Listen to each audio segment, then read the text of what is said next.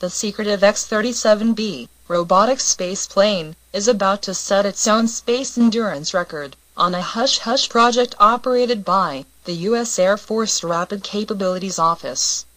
The craft, also known as the Orbital Test Vehicle 2, was boosted into Earth orbit, atop an Atlas V rocket from Cape Canaveral, on March 5. Tomorrow, November 30th, the X-37B spacecraft will mark its 270th day of flight, a lifetime in space that was heralded in the past as the vehicle's upper limit for spaceflight by project officials. It's still up there. U.S. Air Force Major Tracy Bunko, of the Air Force Press Desk, at the Pentagon, noting that project officials planned for a 9-month-plus mission, so we're close to that now.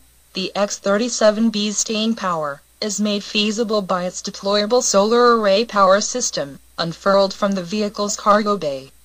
Built by Boeing's Phantom Works, the X-37B spacecraft is about 29 feet long and 15 feet wide. It has a payload bay, about the size of a pickup truck bed,